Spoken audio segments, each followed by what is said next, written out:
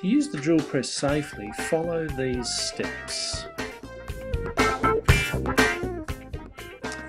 Do not attempt to forcibly wind the base plate winder until you have unlocked it.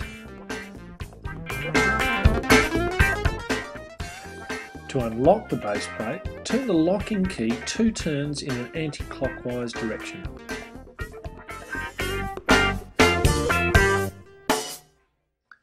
Now you can adjust the base plate to the correct position with the winder.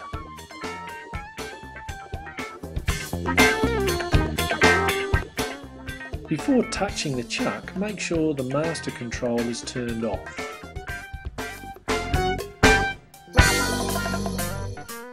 Next, lift the safety guard to access the chuck and the drill bit.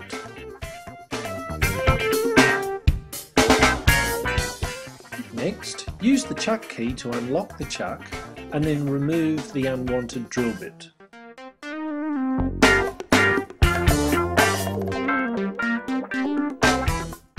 Select the correct size drill bit for the material you are drilling and insert it into the chuck.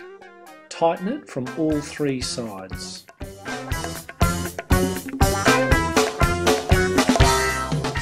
Once you have returned the safety guard and the chuck key to their correct positions, the master control can be turned back on.